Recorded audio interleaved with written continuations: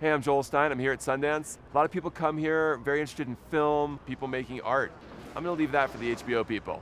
We here at Cinemax are gonna try and go to as many parties and drink as much as possible. Let's go find some celebrities, preferably naked ones.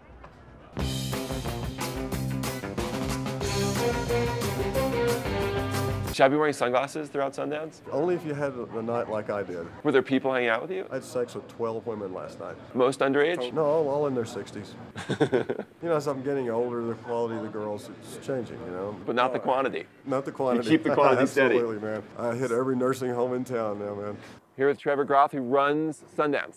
What's your official title? I'm senior programmer. This is a really hard week for you. It's a busy week. I love doing it, and I get a lot of energy, actually, from the reactions to the films. And then you have your own festival in Vegas, Cinevegas. Yes, correct. You allow nudity at Cinevegas, I assume. We prefer it, absolutely. Yeah, okay, yes, good. Yes. You're with Anthony Edwards, who doesn't like to tuck. Obviously, my wife didn't come with me, so... She would have made you tuck? I don't know. In a movie with Uma Thurman and Mimi Driver, I don't care about me. Did you make love to both those women in the film?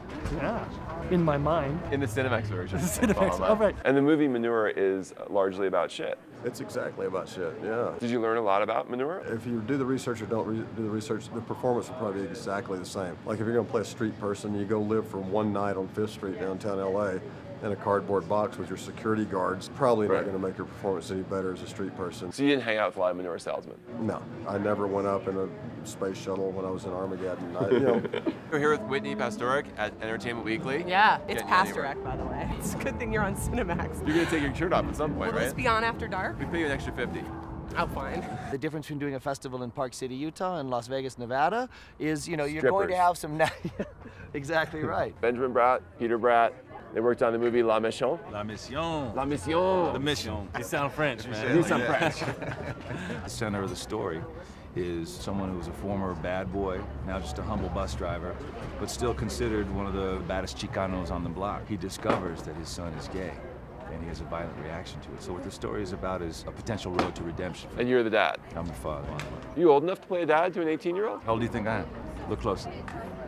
Yeah, a couple years on me. I'm gonna put you at like 41. I like this guy.